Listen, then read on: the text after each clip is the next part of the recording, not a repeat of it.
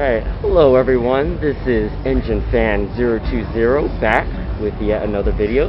Today we're having a little bit of a different sort of video today. We're out on location at the Grapevine Vintage Railroad in Grapevine, Texas. And right in front of me is a very special guest. He has a YouTube channel of his very own, and he is a rail enthusiast. And he's going to tell us all about the Grapevine Vintage Railroad. Now, sir, what is your name? My name is Sam. Alright, and what is your YouTube channel, Sam? The Texas Trainmaster 2248. Texas Trainmaster 2248. Yep. If you haven't heard of it, go subscribe right now. I've got 387. Alright, he needs them. So, where are you from, Sam? Well, I was born in Dallas, raised in Keller, currently living in Bedford, and I've got plans to move to Stephenville in about 5 or 6 years and start a ranch home here. Awesome, awesome. And tell us about your affiliation with the Grapevine Vintage Railroad real fast. Well, when I was a kid, I took my first train right here. I was probably, I'd say about 5 or 6 years old. And at the time it was called the Tarantula train. And we came out here, and it was my birthday. And I'm sorry to say, but my childhood's kind of fuzzy about that day. But I do remember this. My mom took a picture of me, and the conductor's holding me up, and I'm trying to pull this hat on my head. I still laugh at that picture.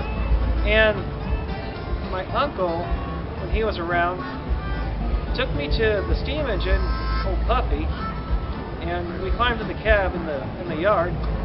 I sat in the engineer's lap, reached up, pulled the whistle cord, and screamed because it scared me half to death. Oh my. It was a nice day though. They were also nice to me. We got to ride down to the turntable and back, and it was wonderful. And I hope to do it again someday and give a special list of blasts just for my uncle if they'll let me. Awesome. Sounds very nice. Oh yeah. And tell us about your YouTube channel. So on my channel, I do videos on trains and the Fort Worth stockyards. I don't really have a lot of videos I want to do just yet. I do have future plans to start a Patreon account and Super Chat, hopefully, and do product reviews on all trains if need be. I mean, hopefully, not maybe, hopefully. Currently, I've got videos about the railway here in Grapevine. I have stuff about the stockyards already. Just whatever I think of comes to mind, I'll make a video about. It all depends. Alright, so lots of train fun from Mr. Texas Trainmaster 2248. Alright, so my first question for you today is, how are the Cotton Belt route and the Fort Worth and Western Railroad related to the Grapevine Vintage Railroad? And you can start anywhere you like. Well, I'm going to give you guys a history of the Cotton Belt, and this is scripted, by the way. I want to give a shout out to Trinity Rail Productions for taking the time to copy and paste this and make it for me. And thank you to Engine Fan 020 for printing it and bringing the script out for us today. Yes, sir. And while I'm reading this, folks, hopefully he's posted images of the Cotton Belt on screen for different phases, so it's not boring. You're not seeing me read. You get to actually hear about the Cotton Belt itself. See the Cotton Belt. Yep. And also, disclaimer. We are not being paid, sponsored, or endorsed by anybody from the railway to do this. This is purely for fun and entertainment purposes only. This video is not being used to make money in any way. Please do not sue us or give us a hard time. Just enjoy the video. Thank you. Yep. Not for profit. Not at all. This is just for fun. Everything we use, photograph, video, stuff like that, we do not take credit for it. It belongs to the respected owners and photographers and videographers. There you hear it. All right. The St. Louis Southwestern Railway, or the Cotton. The St. Louis Southwestern Railway is best remembered as an important Southern Pacific subsidiary. However, its omitted years carry no SP ties. It was conceived to formative years. Oh, I'm sorry, folks, a little tongue-tied there. It was conceived to provide Tyler, Texas with rail service just after the Civil War, and in time while sent it to a respectable 725-mile narrow gauge system connecting Grings Point, Wyatt, Missouri, with Gatesville, Texas. According to Dr. George Hamilton's book, American Narrow Gauge Railroads, its 3-foot network was the second longest in the country, escalated only by the Denver and Rio Grande.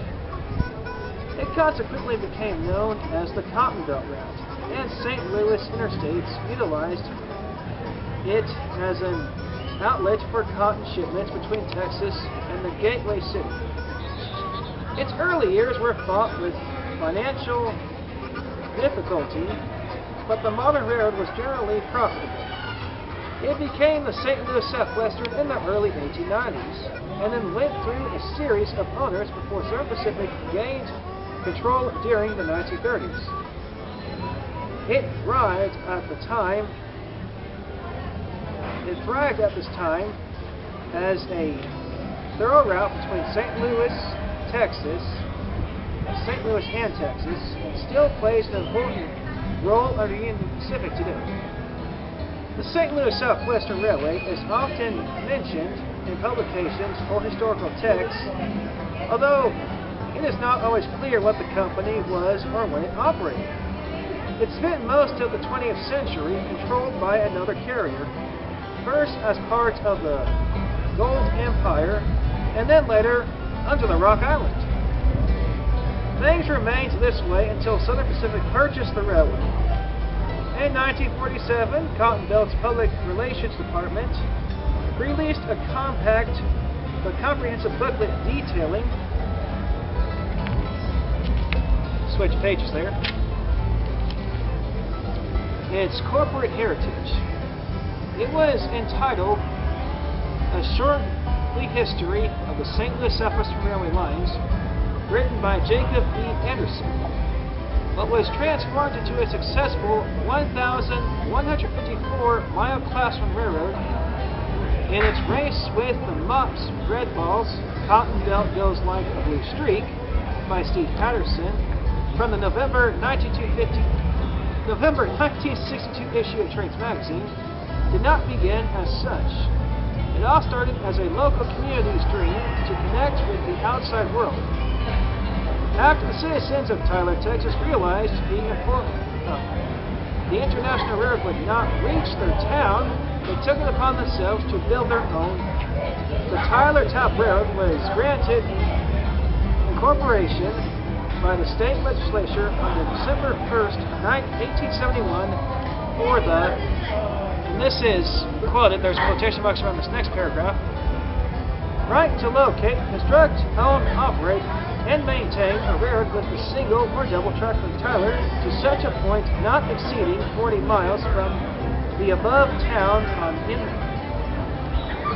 either the Southern Pacific, Houston and Great Northern, or the International Railroad as may be selected by the directors. That's a mouthful. But that's what they talked back in that century. Wow. It was led by the town's mayor, Major James P. Douglas, and originally capitalized at $1 million. Less than 2 years later, on May 7, 1873, the act was amended to increase capitalization to $3 million, and the route was changed to, quotation marks, run north from Tyler by the way of Gilmore, Pittsburgh, Mount Pleasant, and Clarksville to some point at the Red River. The state provided further aid, arranging a 200-foot right-of-way and a 5-mile swath for the procurement of construction materials, lumber, dirt, gravel, etc. A completion date of May 1875 was set for the first 20 miles, at which point the railroad would be given further support through the land grants, totaling 640 acres for every completed mile. Fortunately, delays were immediate as financing never materialized. This issue caused promoters to abandon the original standard gauge plan and instead would build the Tyler Tap as a 3-foot narrow gauge. Actual work did not begin until the summer of 1875, with the first 11.1 miles opened by October 3rd, 1877. It was soon extended to Barrison, I want to say, hope I'm pronouncing that right. A distance of 21.5 miles. The Little Pig only operated for 2 years before it was clear 190,720 acres in the land grants and attempts at local subscription would not be enough to reach the Red River. So Douglas and his associates went to St. Louis in the hopes of securing greater financing. There they met Colonial James P. Paramore, who owned the successful St. Louis Cotton Conference Company. He was great potential in the railroad's ability. He saw great potential in the railroad's ability to handle large volumes of cotton for his business between Texas and St. Louis. This gave rise to its nickname, the Cotton Belt. A moniker which preserved through the modern era. After the Colonial got involved, eventually ascending to the Grapevine in May of 1880, Douglas would ultimately leave the company for other pursuits, going to build the Kansas and Gulf Short Line, which ironically also became part of the modern Cotton Belt. The Tyler Tap was reincorporated as the Texas and St. Louis Railway on May 14, 1879. He was successful in securing financial support from the New York investor bankers Kuhn, Leib and Company, and I hope I pronounced those names right. Paramore became an able and air-bent railroader who even went toe-to-toe against the powerful Jay Gould. At first, he sought to build the TNSTL.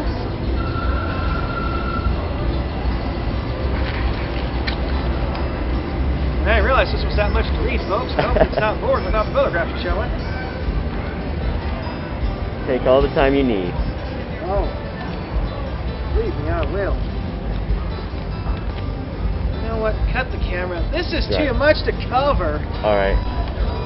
Alright. Hello, everyone. This is Engine Fan 020 out with a little bit of a different video today. As you can see, we're not in my own home. We are out on location at the Grapevine Vintage Railroad in Grapevine, Texas. And right in front of me is a very special guest. We have another YouTuber who is a train enthusiast. Now, tell us your name, good sir. I am Sam. Sam, and what is your YouTube channel? The Texas Train Master 2248. All right, Texas Train Master 2248. And what do you do on that channel? I make videos about trains in the former stockyards, and I really enjoy doing that. All right, awesome. So, all right, so quickly, before we get into the interview, we just kind of want to know a little bit about yourself. So, where are you from? And what is your affiliation with the Grapevine Vintage Railroad? Well, currently I live in Bedford, Texas, but hopefully in 6 or 7 years I can move down to Stevenville and start a ranch with some friends of mine. And this railroad was the first train I rode when I was a kid. Of course, at the time it was called the Tarantula. I took my first train right here. I was about 5 or 6 years old. And it was nice. Unfortunately, I don't remember very much from that day. My childhood is kind of fuzzy. But I do remember this. A conductor helped me up, and I'm trying to hold his hand on my head while my mom takes a picture. That's still left of that. And my other memory I have is coming out after the train ride to the engine shed where Puffy is, and I got to climb in the cab, and I reached up, I pumped it with support, and screamed because it was so loud it scared me half to death. Oh my. At the same time, though, I loved it. And got to ride down to the turntable and back. My uncle was with me there. They were also nice. It was a fantastic day. I loved it. And I come back to ride every now and then, and there's always something about this train I like. It's special, and it's taking on a new memory. So hey, why not?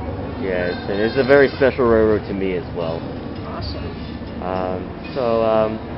My first question is, how are the Cotton Belt route and the Fort Worth and Western Railroad related to the Grapevine Vintage Railroad? And you can start anywhere you like. Well, I'm going to give you guys a brief history on the Cotton Belt, and this was scripted originally, but we are not going to be using the script as it is too long. Also, a quick disclaimer. This video is not being used to make money. We are not paid, sponsored, or endorsed by anybody from any railways to do this. Any materials we use, such as books, photographs, or videos, we do not take credit for. All goes to the respective photographers. This video is not being used to make money. This is family friendly, so anybody can watch. This is being used for entertainment purposes only, so please enjoy. Thank you. So in short, please don't sue us. Exactly. Alright, so the Cotton Belt Railroad, or Cotton Belt Route, I should say. Well, the Cotton Belt of St. Louis Southwestern started back in 1877. It was just a narrow gauge railway, which eventually expanded to being over 1,000 miles in length. And it got the name Cotton Belt because, well, the logo, as you can see on my hat, is a cotton gin blade. They did a lot of cotton shipments as well, and they lasted for a while, but then in the 1930s, or 40s, I forget, the Southern Pacific purchased the railway, and it became a subsidiary of it.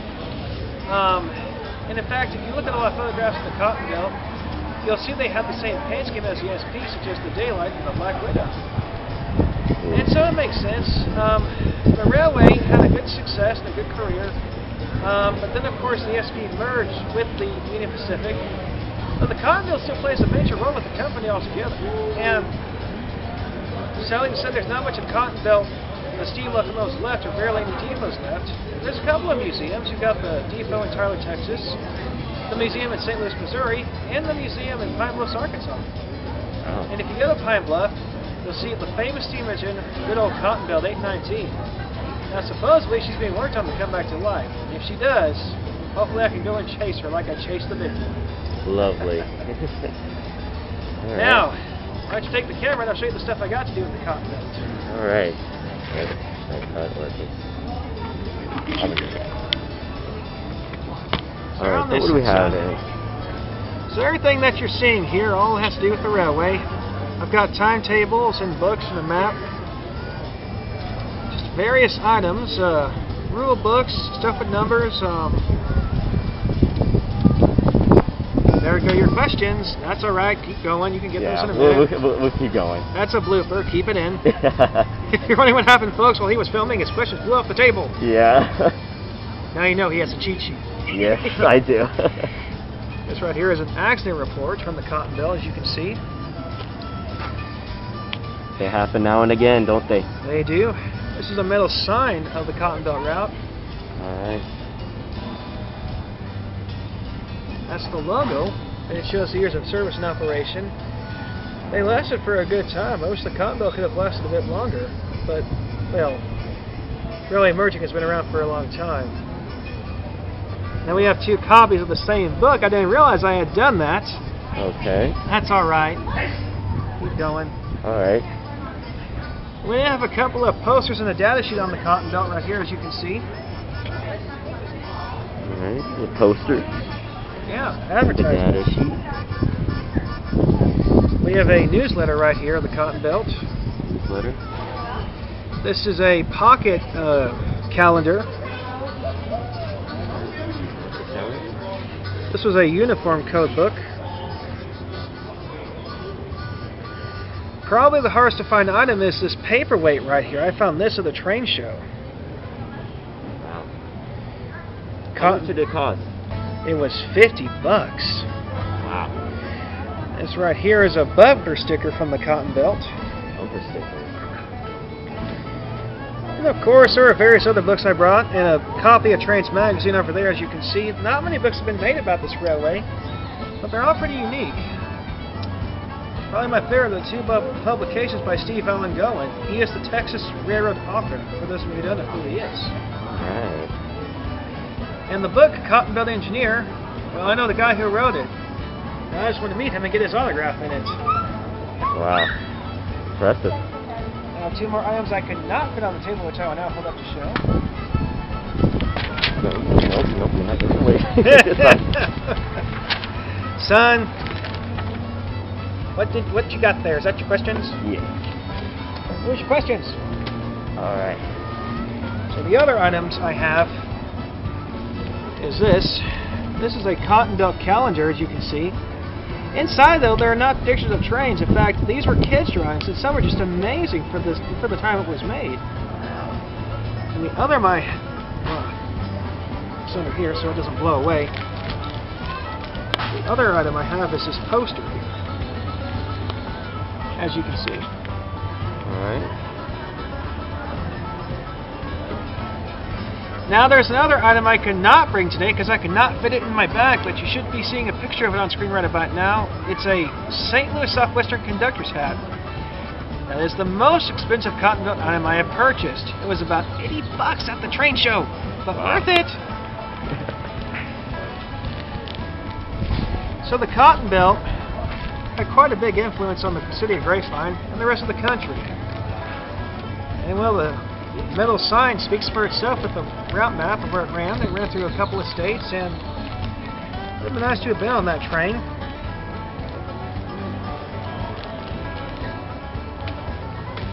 Now then, I'll tell you about the cotton belt when it came to Grapevine. All right. Look at it right here. And while I'm reading about this, folks, hopefully he took the time to post the photographs on screen of the cotton belt. That's my cue.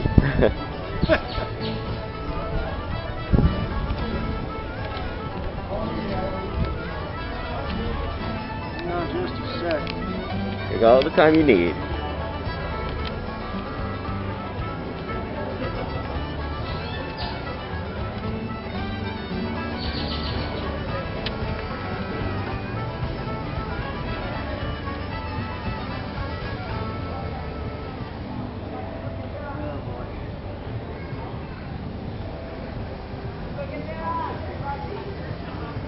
Okay, found it.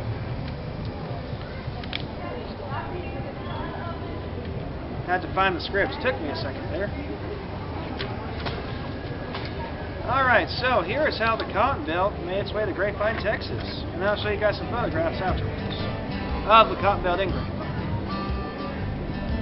The Grapevine Depot was constructed around 1901 and probably replaced an earlier, simpler structure that would have served as a terminal for passenger and freight service. The station was originally located in what is now the middle of Main Street, about 30 feet west of its present site, with the road curving around to the building and then ending in farm fields about 100 yards to the south. The St. Louis Southwestern Railway, formerly called the Cotton Belt, arrived in Grapevine in 1881 as its tracks reached from the Texas-Arkansas border towards Fort Worth.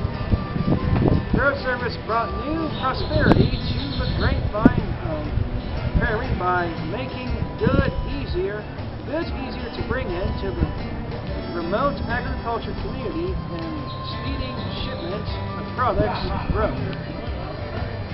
There, mostly cotton in the late 19th century.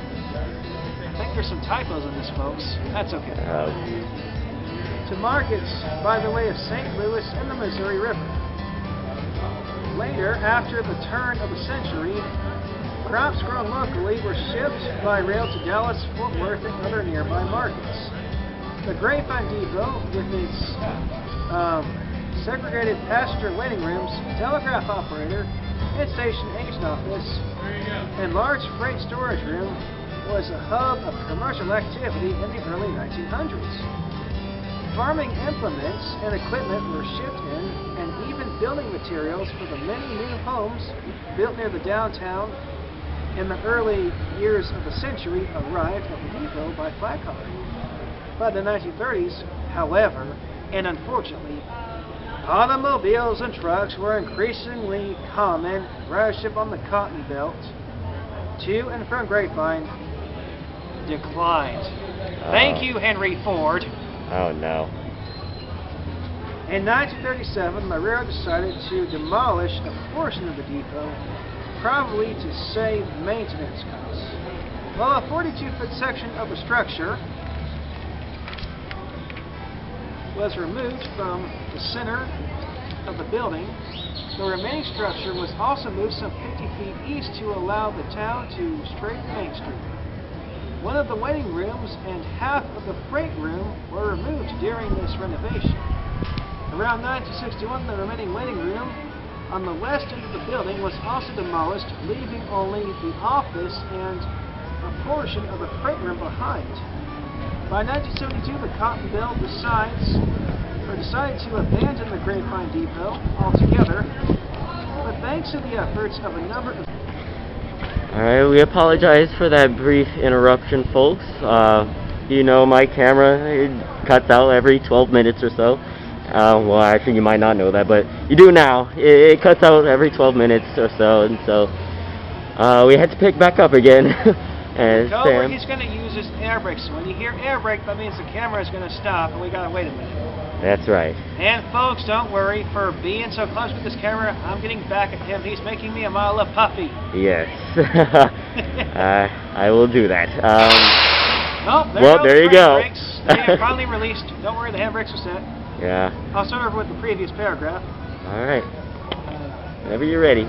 By 1972, the Cotton Belt decided to abandon the Grapevine Depot altogether, but thanks to the efforts of a number of citizens, including Mrs. Alberta Needleton and the Grapevine Garden Club, the building was saved and given to the city. Moved in 1973 to Heritage Park, the depot became the home of the Grapevine Historical Society's museum, which is now been moved again to the Grapevine Ice House. If you go there today, you can find it there. The original railroad land became available for purchase in 1991, and the Grapevine Heritage Foundation acquired the 3.2-acre site to develop the Grapevine Heritage Center. The depot and the section foreman's house also moved away from its original site decades before, were moved back to the appropriate locations. However, the foreman house is off by an inch. You can't know this, but that's what I'm told. An inch? Sweet mercy. Wow.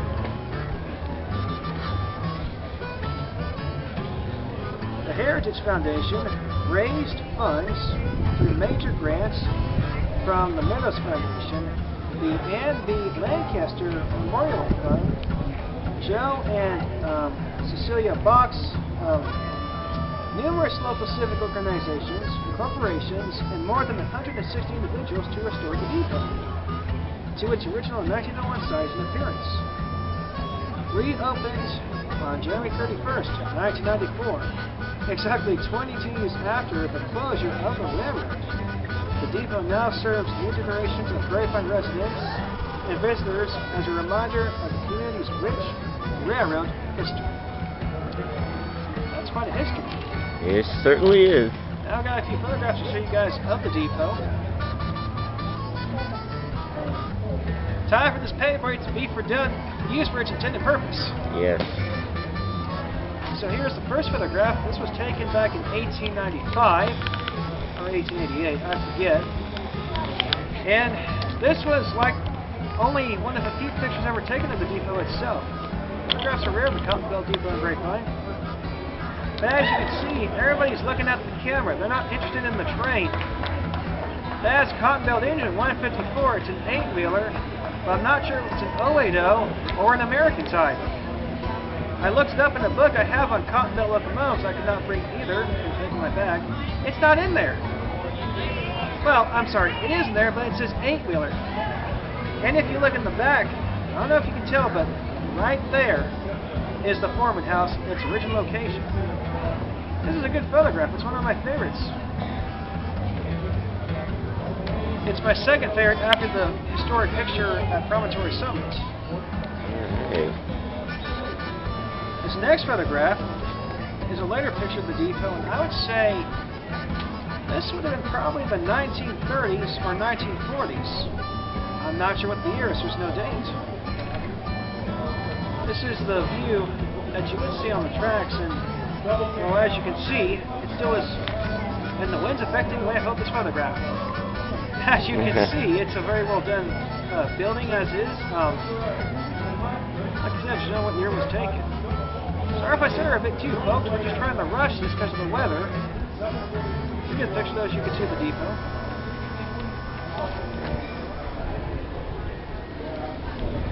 I then have 3 very hard to find photographs. Don't blow my paper away yet. Now these were taken by a photographer who the guy who wrote the book Cotton Belt Engineer knows, although I will not give away his name. And again, I don't take credit for these pictures either. Sue us! Right.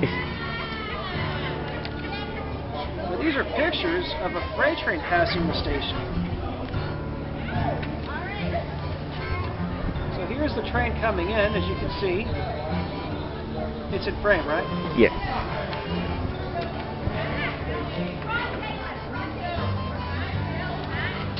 This is the train as it's getting closer. It's being pulled by an Alco RS3, it looks like.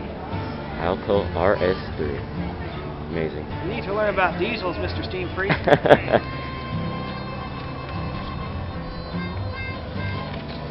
And here's the last photograph of it. It's like really around point with the camera. So these are pretty cool pictures of the train coming in. Photography is an art. It sure is. Ask Steve Allen Gowen or Ken Fitzgerald. Yep.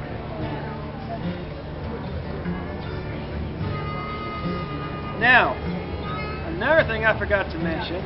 Well, we're going to come to this later, but I'll mention it quickly. There's a new light rail system called Textron that runs through Grapevine. Actually, we're not going to talk about that today. It's too new. It hasn't been around long enough to be considered historic. It's been around since 2018, I believe. But before the road was built, they had to have some train come out and inspect the place, so this photograph shows the TRE sending out an RDC car. Now explain to the viewers what is the TRE real fast. The Trinity Road Express is a commuter train that runs from Dallas to Fort Worth. Alright. But this is the only picture I have seen so far of another train coming into the depot besides Cotton Belt and 4th and Western. We'll get to the 4th and Western here a bit later. So it's a pretty cool photograph, as you can see. And then the last photograph of the depot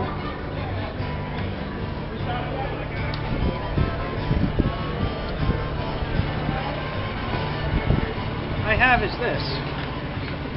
Now the ramp has since been replaced with a newer, sturdier ramp. This ramp is old, but this is kind of how the building looks today.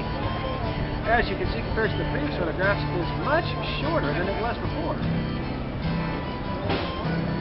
But there you have it. So the Cotton Belt is no longer around with us, but you can still see pieces of equipment in old stations like this one here in Grapevine and read about it in books.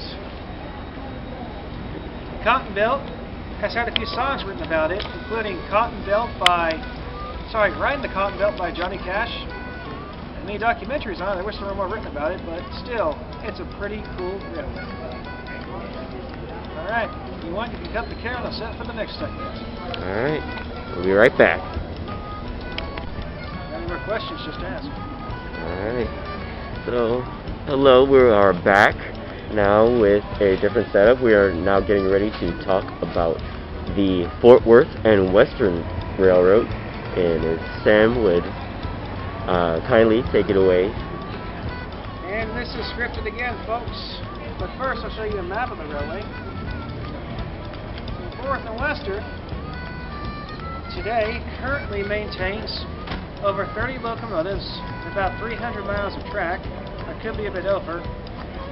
If anybody from the 4th and Western is watching, they're going to correct me in the comments. And here's the map of the railway, as you can see. Zoom in real And fast. it's upside down. Womp womp. There we go. There we go. Got it? Got it. Alright. So as you can see, this is where they go. They go down to Cleveland and a few other parts of Texas. So it's a good short line. And your cam is probably picking up the train whistle in the background. That's because there's another train coming and some robbers are on it. Just wait and see.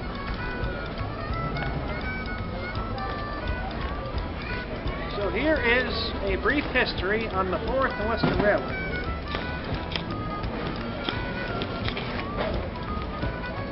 The 4th and Western Railroad began in 1987 when local businessman Bill Davis and Bob Robertson bought 6.5 miles of former Frisco trackage from Burlington Northern, stretching from Bell Junction on the south side of Fort Worth to the site of the now demolished Tower 60 on the north side.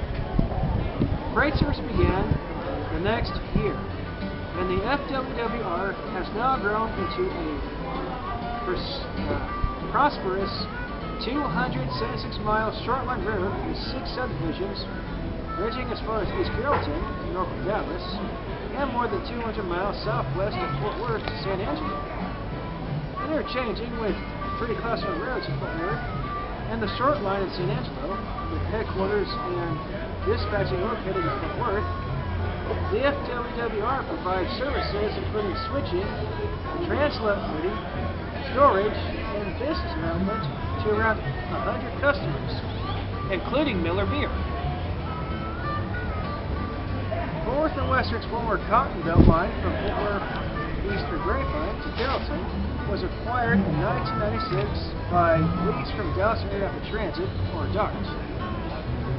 This Cotton Belt corridor hosts Grapevine Vintage Railroad excursion trains on weekends and occasional weekends between Grapevine and the historic Fort Worth Stockyards, and is currently undergoing construction to become DART's Silver Line passenger route, provide transit from DFW International Airports through Carrollton, northeast to Plano.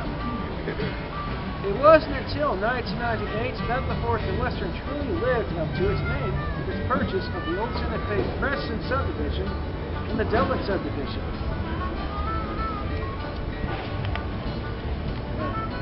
Get the pages to flip. There we go. Now the papers don't want to cooperate. There we go. The Crescent sub originally ran from Carrollton through Crescent to Weatherford, but it now ends at Crescent, where it meets the Dublin sub. The line into Weatherford was abandoned. The current Dublin sub extends 134 miles from Belt Junction in Fort Worth, southwest through Crescent to Ricker, where it meets the BNSF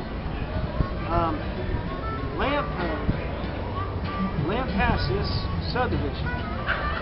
BNSF retains trackage rights over the Dublin sub, and FWWR has trackage rights on the Lampasas sub, east to San Angelo Junction. Fourth and Western Railroad. Sorry, folks, got some allergies today. Fourth and Western's first locomotive was leased from Econorail in 1988. Apparently, it was an old vintage returning in form of CF7 2569, which had been rebuilt from Santa Fe F7A number 213C in Cleveland in 1973. It was delivered in dark blue paint with large FWWR lettering on its plates. Number 2569 was replaced 2 years later by Econorail CF7 2473, which was a 1976 graduate of Cleveland. In 1993, with business improving, the 2473 was replaced with GP7 number 4299, the railroad's first locomotive purchase. GP7 number 1500 was purchased soon after, in 1996, to help with the increasing workload, and in 1997, Fourth and Western's classy blue and yellow paint scheme was adapted. The railroad now rosters around 33 locomotives made up of GP38 veterans, GP40-2s, GP40s, genset yard switchers, and ST40-2s. And the one thing I like about the railway is each locomotive has a set of longhorns on it with something written about Tarrant County or Fort Worth, so it's pretty cool to see one when they come rolling by. My third is the 2018 Tarantula unit.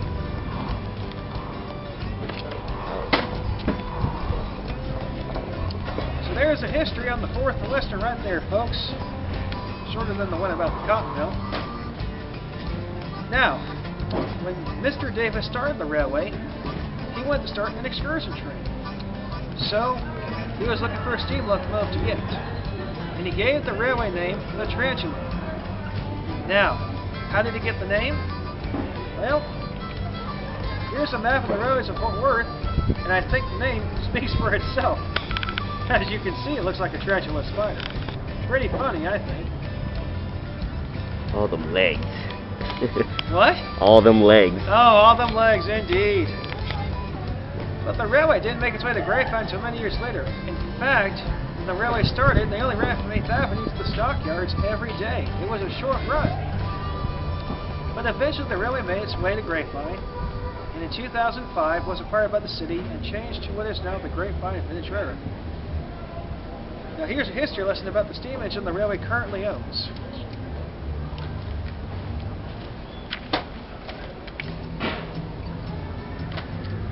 The steam locomotive, number 2248, is a 460 10-wheeler, oil-fired steam engine.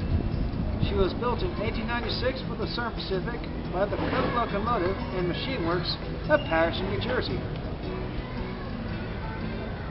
She is the oldest steam locomotive operating in regular service in the southern United States.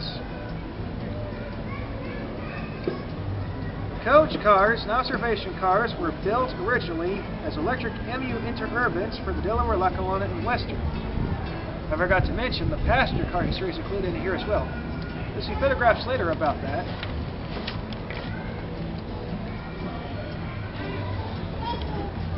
The open-air cars were once standard coaches that came from the Wabash Railroad, and one was used in the film Hello Dolly. They then went to the Strasburg Road, and then all the cars were bought along with Puffy by Mr. Davis and custom rebuilt in Fort Worth by the 4th and Western. 2248 is a living, breathing, fire-eating, steam-snorting dragon that came to Fort Worth from another long ago time and fable a far distant place.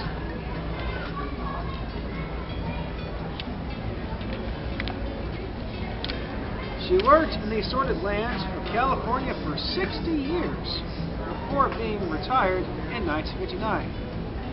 In her first 30 years, she pulled passenger and freight service trains from the end of the Golden State to the other, including the Pacific Route Express. She once had the honor and privilege of pulling a train that carried the 27th President of the United States, presently Howard Taft, when he came to visit California. 20 years in the 1930s and 1940s, she was a regular firefighter. Assigned with the firefighting cars, a few firefighting cars, which by the way are still in use to this day.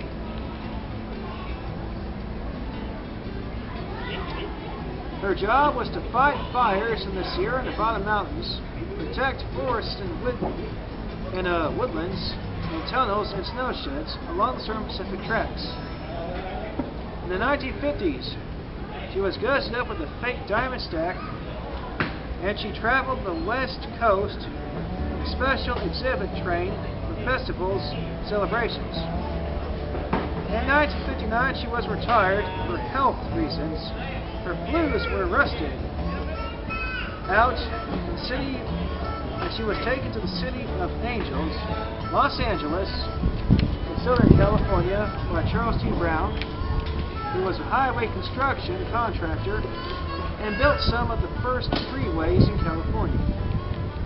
Brown knew Walt Disney and were friends, and together they planned to use 2248 to design a railroad museum that was to be built in the Los Angeles Griffith Park. The plans did not work out. The railroad park never opened, but later Disneyland did, but without 2248. Is it true you guys do?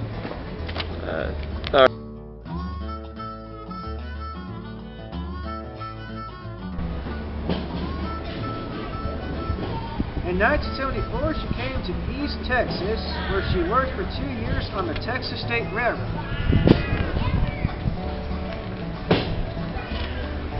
which runs between Rusk and Palestine and was renumbered 200. In fact, she helped start up the Texas State Railroad. In 1990, she moved to Fort Worth and to the 4th and Western Railroad and was given back her original number, 2248. In 1991, a year later, restored, refurbished, ready to roll, for $1 million by the way, 2248 was placed back in service, proudly pulling a passenger train. And in 2000, 1948, and all her passenger cars were moved to the city of Grapevine, Texas, where she resides today. Now, some of that was actually just a little off. That script was taken from a videotape I have, which you'll see in a minute. She actually was a firefighter back in the 1890s before she became a passenger agent on the railway today. Now, I've got some photographs of Puffy I'll show you guys right quick. Actually, first, bring the camera and I'll show you what I was able to do with Puffy on the Tarantula Railway itself. Alright. So what do we have here? Well, we got some photographs up here of Puffy. Oh, cut the camera. Stop. Okay. Alright, so tell us what do we have here? Well, we have some photographs and some other stuff from Puffy. So at the top here, we have two various pictures I like. This is her in the snow scene, and believe it or not, but about 10 people took the same photograph in one day. Wow. I mean, why not? A train in the snow scene is amazing. Right over here, we have a picture of her going by the Trinity River by the city of Grapevine. It's one of my favorite pictures right there of all time. If you look right over here, we have a picture of some people standing in front of her. Sadly to say, I do not know their names, but I know a lot of them worked for the 4th and Western. We then have various timetables and brochures, and each one is different. These are all the years that they went through for the railway.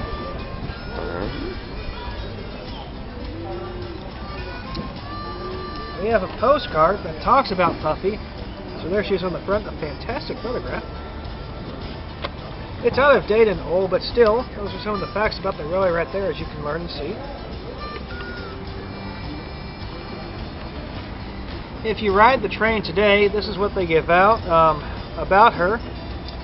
This talks about the equipment on the railway itself. This is a videotape called Tarantula Express, and this was made back in the 90s, and they used to sell it. It's a 30-minute documentary about Puffy.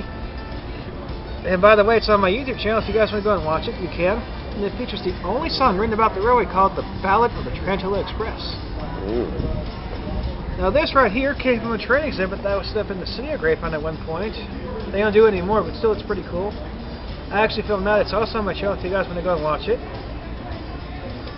Also, it turns out the railway had its own newspaper, and this is it. They called it the Steamer Times. This is only when she was running though from the Fort Worth Stockyards to 8th Avenue and back. So still, it's pretty cool. That one too.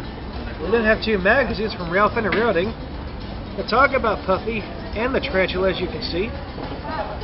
Surprisingly, Trains Magazine has not done anything about the railway just yet that I know of. We then have a LCCA, Live Collectors Club of America, 4th and Western boxcar. Now, in real life, the 4th and Western does not own any rolling stock. There's locomotives, but still, this is pretty cool. It's very hard to find too, but worth it. Right. We then have the only book made about the railway called Tarantula Project, the story of the 4th and Western Railroad. Mr. Davis and some people put this together. It took about half a year to find a copy, but I finally got one. And I've read a ton of train stories over the years, but this one has got to be the best by far, and I love it. And if you're watching this, Mr. Davis, thank you so much for bringing Steve back to Fort Worth. We appreciate it very much. Last but not least, we have this hat right here. And they used to have a train store in the stockyards, but it's gone now. Miner's Gold now sits there. I'm not sure if you guys can read that, but maybe you can.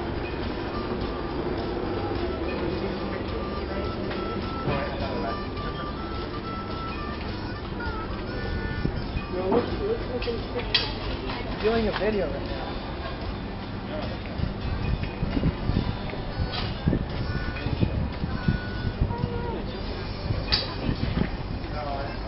Keep going. Yeah. Did you cut the camera? I'll explain why we cut the camera first. Yes. So sorry for that brief interruption. We had some visitors pop over and wanted to take a look at Sam's little display. I mean, it is a very impressive display, honestly. People love trains, kids love trains. I don't mind a bit showing my stuff off. That's just fine. Yes, yes. And I forgot to mention there's another program that was made about the railway called A Texas Steam Treasure. That is also on my channel. Go and check it out if you have not.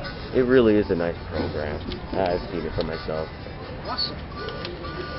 So now I will show you the pictures of Puffy, and I'm only going to show a few pictures of the passenger cars. Oh yeah, the railway also owns a caboose which is behind me. You'll see that in the photograph in a minute. And they also own, and they should be showing up in the photograph if you post them on screen, Alright. a rail-yard switch tower from Sherman, Texas, old Tower 16. I don't know the history about that, but if you go online you can find it, and I don't really have time to talk about that. They also own two former New Haven F-09s. One is used as power for the train, the other one is the generator for the passenger cars with an HEP generator, and it's very, very loud. And there's a truck pulling up here. Oh, that's okay. I'm going to keep cutting. Where's he going? Oh, he's backing up. Okay. So before we actually talk about Puffy's history, how does a steam locomotive work? Well, Engine Fan 020 will explain the basics and mechanics of a steam engine. Go ahead. Yes. So basically, how a steam engine works is you have the firebox, and what that is this chamber that has that holds the fuel, like the coal or wood, of which the fireman would shovel into. And the firebox is connected to the boiler via boiler tubes. Now the boiler tubes, it actually has the heat from the fire traveling through it, so that when it heats up the water inside of the boiler, it turns that into steam. The steam rises into the dome, where it is controlled by valves that is connected to the throttle, which basically controls the speed of the locomotive.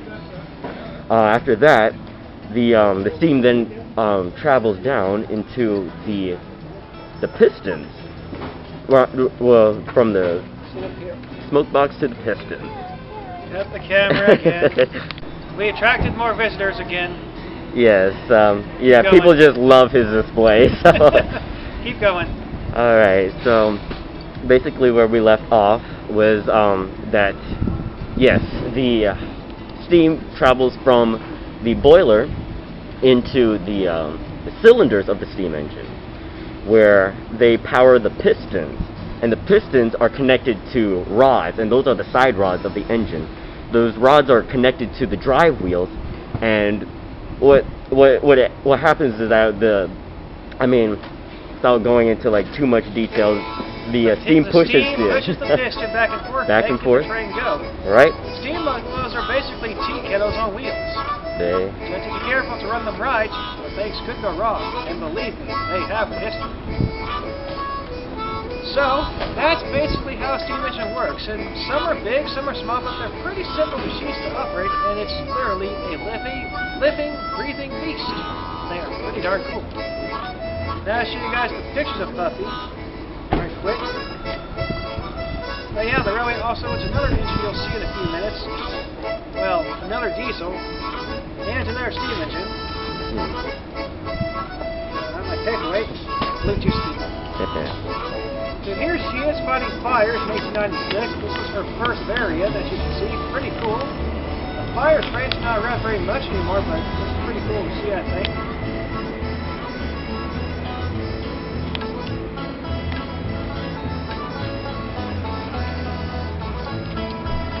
Now this is her Pacific paint scheme, as you can see, and there have actually been a few models made of this particular paint scheme in HO&O scale, but it's all brass. And as any model railroader will tell you, brass trains are expensive. Brass trains are expensive. Well, he knows just model railroading.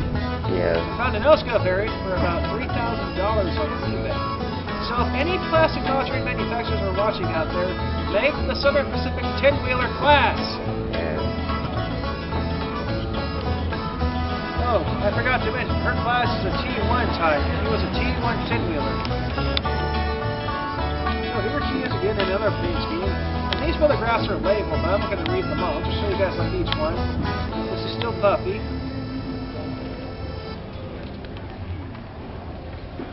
This is when she had the diamond stack, as you can see.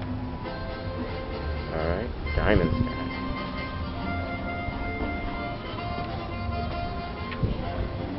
And She went to work for the Northwest Pacific Excursion Trade Company and was given the number 5453, as you can see here. 5453, yep.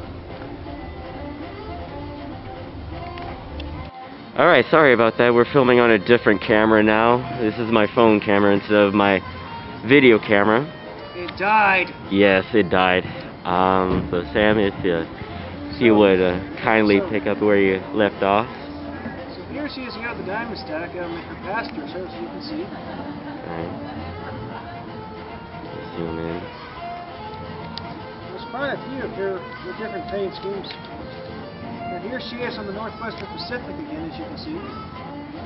Lovely picture.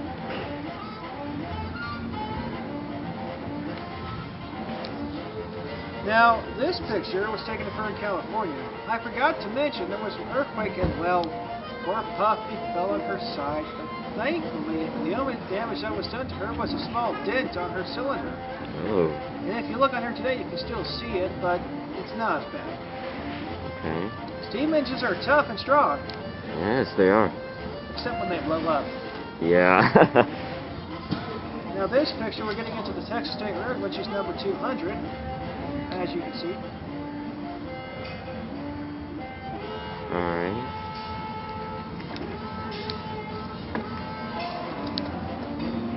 There she is again as the TSR's 200.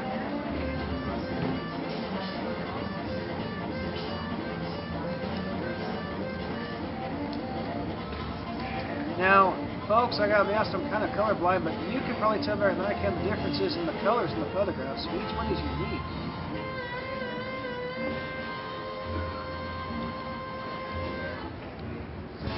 We're now getting into the 1990s in the 4th and Western Treadless variant, as you can see.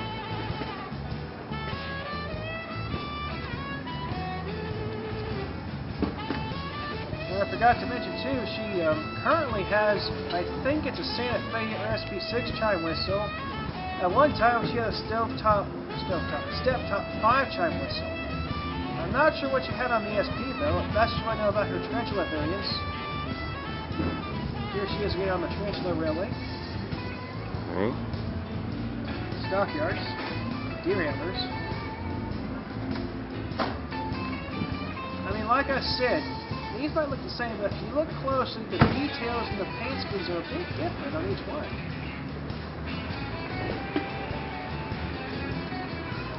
Surprisingly, no model train manufacturer has made a model of Puffy in her Ford Commercial Tarantula paint scheme.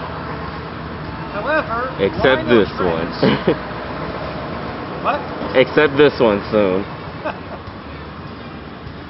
Lionel Trains, though, did come out to Grapevine at one point and take pictures of the equipment to make the Lone Ranger train set. Lord knows why they did that. They could have done a Puffy train set. Yeah. Passenger cars. There she is again, as you can see on the 4th and Western. I mean, like I said, each one is just so different. This is the last one on the 4th and Western. You can see her tender this time.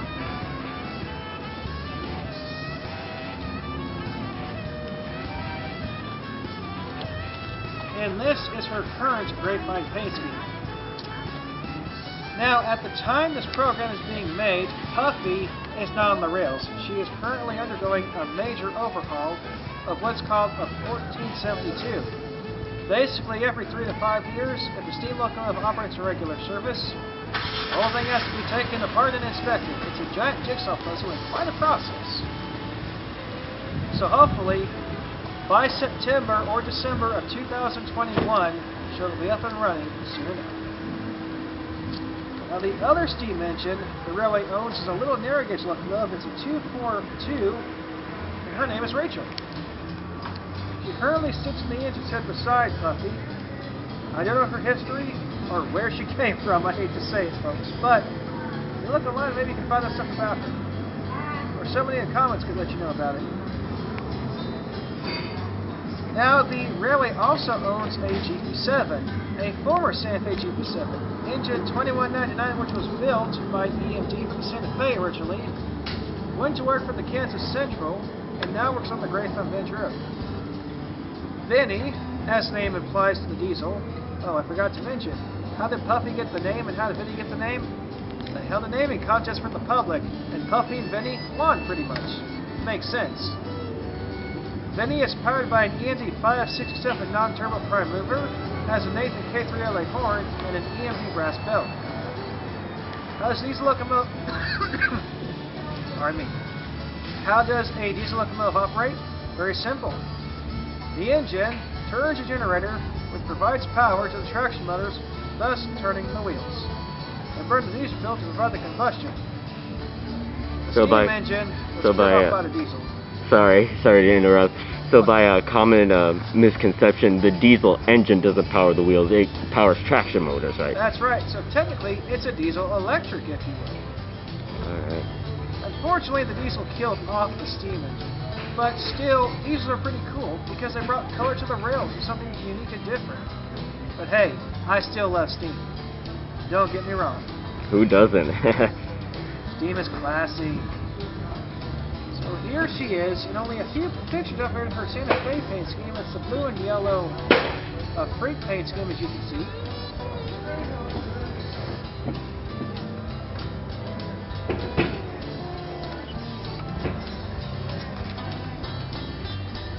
Here she is in her Kansas Central paint scheme.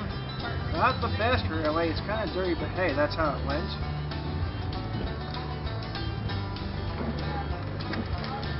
And here she is in a very early variant of her Grapevine Vintage Railroad paint scheme. Now the paint scheme today looks a bit different, it's changed, but still, it's pretty cool. Now I'll show you guys the passenger cars right quick, but I'm not going to show each one because they all look the same. Here's one of the coach cars, as you can see. Very beautiful paint scheme. In fact, you can see it like right next to us. Oh, why don't you go ahead and flip it? Show it. Show all it. right. Show the camera. It's like right next to us, right? Okay, there's a mirror photograph, and if you flip it over there, that's one of the patio open-air cars, as you can see. Open-air coaches. I should have not snapped the photographs. That saves time. Right.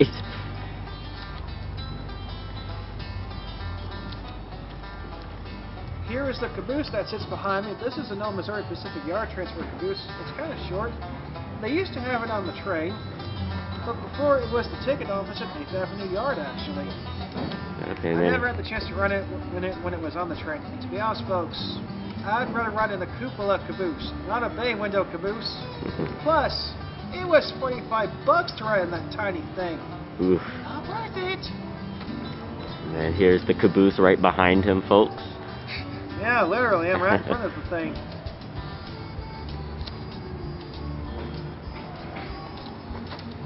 Now, the last story I'm going to tell you guys is about a railway called Co-Rail. Dun dun dun. Yeah, he knows the story already. There's a longer, detailed version online. Just look up Tourist Train collides with Freight Train, but I'm going to use the short version. Co-Rail was a railway company that was going to go across the country starting there, trains that had very bad success and got kicked out of 2 states. They came to Texas and they bought the Fourth and Western Railway, and things started going downhill from the beginning. Anybody who stayed on took a pay cut or lost their jobs. Anybody who left was never allowed to come back. Co-Rail also took away benefits to the railway such as drinking water and first aid kits. The name of the train was actually the Texas Star Clipper Dinner Train. It was basically an Orient Express mirror complete with a dome top. But rail fans gave it the nickname the Bondo Flyer. Now how did it get the name? Well, the passenger cars and the engines were so old, they had cracks in them, they used Bondo putty to put on the cracks. So it got the name the Bondo Flyer. Well, in 2000, the railway finally went under for good. Train made its way to the stockyards, no more run, with the Co-Rail F units. They had 2 F units, I believe, F3s from the Illinois Central. And, well, the guy driving is not certified to be an engineer. And he puts the F unit on backwards. And as you know in running, you do not put a wide body locomotive like that on the train backwards. You can't see down the side. Wide body, I should say car body. It's a car body type engine. That's what they're called. You don't put one on backwards. It's dangerous. we're leaving the stockyards. We're going about 5 miles an hour. Pull on, I think, to the Y, or a yard called Peter, I forget. There's a fourth and western freight train on that same track going 3 miles an hour. They collide.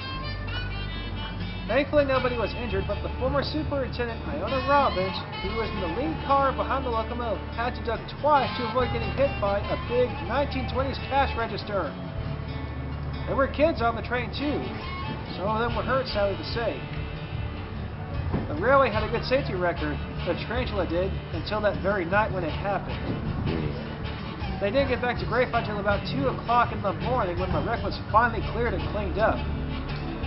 After that, CoRail was banned and kicked out of Grapevine and Fort Worth altogether, and about a year later, they finally went out of business. And now I have 2 photographs from CoRail I will show you guys. And here's the afternoon, as you can see. Classy looking.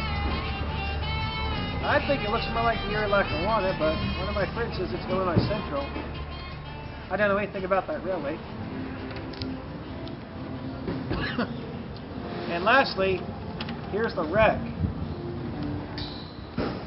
And my papers are blowing away. They had firefighters around the scene because they thought it would have caught fire because the fuel tank burst. Thankfully, that did not happen. Wow. Are there any more photos of that incident? That is the only one I could find online. I looked. So, this is like the only photograph of the CoRail incident you're going to find. Wow. So the lesson here is, don't let a big corporation take over a short line railroad. They'll run it! And for the Thomas fans watching, the allegory to Mattel. Yes! And the stupid season 25. And darn you, Chuggington, you're awful! Yes. Alright, what other questions do you have for me? I think I covered most of them. Yes, I think you did. Let's see, what else? Anything you think you've missed, go ahead and ask me. I'm trying to think if I've missed anything. I don't think I have. Okay, so let's see, how about this one? Why is this place important to the city of Grapevine? We need to preserve the history of this country before the liberals try to take it away and erase it for good, because if you erase it, it's like it never happened. And the reason this is important is because, well, the railway started the city of Grapevine. Trains helped build this country and make us who we are today. They helped us fight wars. Everywhere a train stopped, a town would seem to spring up overnight. If this railway isn't maintained and well taken care of, it won't be around much longer. So it needs plenty of TLC and plenty of care to operate. It's very important to the city of Grapevine because of the history it gives to generations of rail fans to come and enjoy. Yes. Alright. Let's see, what else do I have? Yes, do you have any information on when and how the 2 newer diesel locomotives arrived at the railroad? I already went over it, but I will gladly do it one more time. Okay, sorry. I don't know much about the FO9s. Other than the fact they came from the New Haven Railroad, they have a different wheel arrangement. In fact, to my knowledge, the only American locomotives that have this arrangement, they have 4 wheels in the front and 6 in the back. Basically, it's a 10-wheeler, if you will. They are equipped with HEP or head and power, and are powered by either 567 prime movers. 2014 has a Leslie S5T Ford. 2016 has a Nathan K5LA first generation Amtrak. I could be wrong. I may have them backwards. If anybody's watching, feel free to correct me in the comments. They were repainted into a paint scheme that kind of matches the passenger cars. One is used to power the train, the other one is used to power the passenger cars with its generator. And that's like really all I know about them. Oh, okay, that's fine. It's pretty cool to see an FU on a train again. They're classy and stylish. Yes. Let's hope they don't run them backwards again and they learn the lesson. Uh-oh. I have to watch out for that. Yes. Let's see. If you could describe the Grapevine Vintage Railroad in 5 words, what would they be?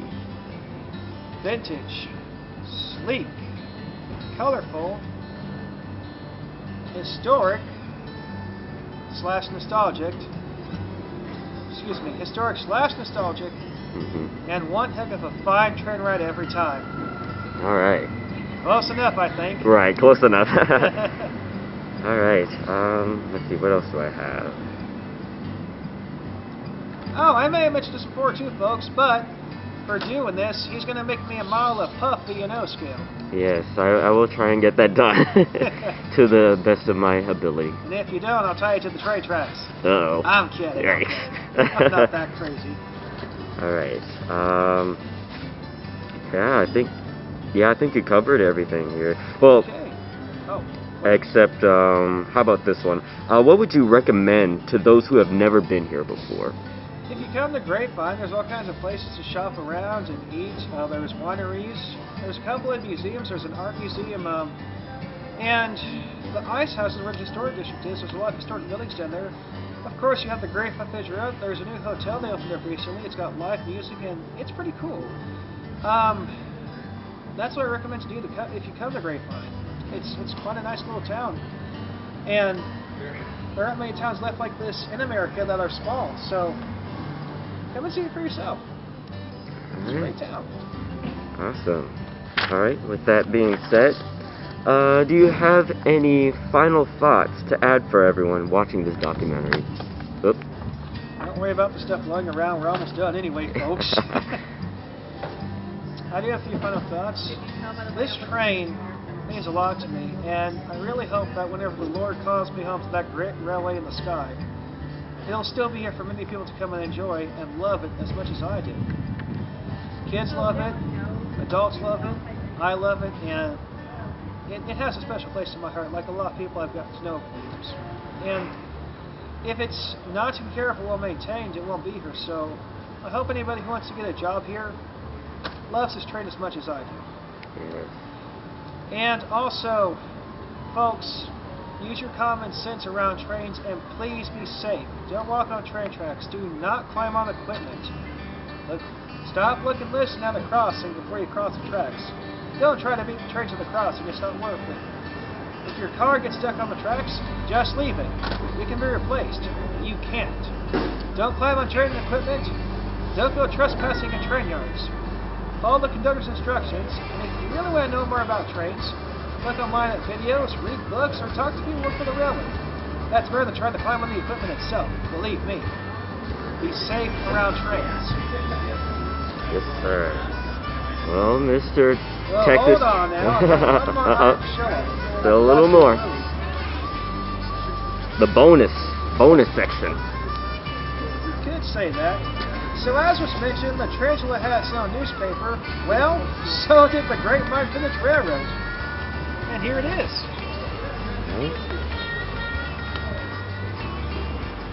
Awesome. Isn't that something, folks? Pretty cool, isn't it? Yes. Show you the back of it too, when you're ready. I'm ready. It's got a map of the Cotton Belt. They don't give these out anymore either, sadly to say. We need to bring some of this good stuff back they used to do. Alright, well there you have it, folks. Alright. If this is being watched on Engine Fan 020's channel, please subscribe to him. If you're watching this on my channel, please subscribe to me. Yeah. Hit the notification bell so you see when we upload new videos on our channels. And God bless all of you out there watching. Yes. I wish you blessings, joy, and happiness, and all the great stuff in the world. Yeah. So thank you ever so much, Mr. Texas Trainmaster 2248, aka Sam, for your time coming out today. Oh, my pleasure. More than happy to. Yes. I don't normally have guests on my channel, but you're the first one. Oh well, there you have it. Yeah. So thank you so much. Expect more videos from me in the near future. So this is Engine Fan 020 with... Hold on. Yeah, re-record the ending because that one stopped. Go. Ready? Yeah. So until next time, folks, please like, share, subscribe, and comment on our channels. Hit the notification bell you see when we upload a new video. May all your snows be green. I wish you blessings and happiness. And I'll see you.